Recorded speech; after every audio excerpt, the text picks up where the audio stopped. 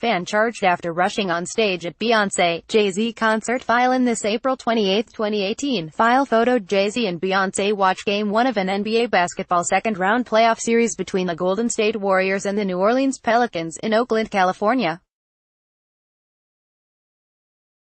Police say they are pursuing more charges against a fan who rushed the stage during a Beyonce and Jay-Z concert in Atlanta.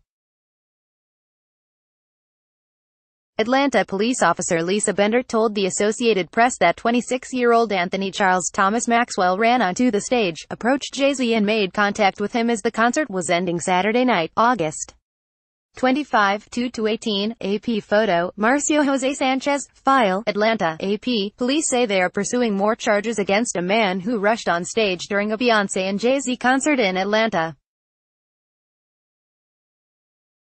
Atlanta police officer Lisa Bender told the Associated Press that 26-year-old Anthony Charles Thomas Maxwell ran on stage, approached Jay-Z and made contact with him as the On the Run to concert was ending Saturday night. Police say Maxwell was quickly stopped by security people and backup dancers with the rapper.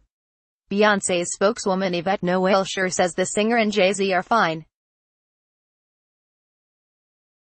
Bender says Maxwell was initially issued a citation for disorderly conduct and released, but police have added a charge of simple battery. He was treated for minor injuries, and Bender says there were no other injuries. It wasn't immediately clear if Maxwell has a lawyer. Copyright 2018 The Associated Press. All rights reserved. This material may not be published, broadcast, written or redistributed. Advertiser content.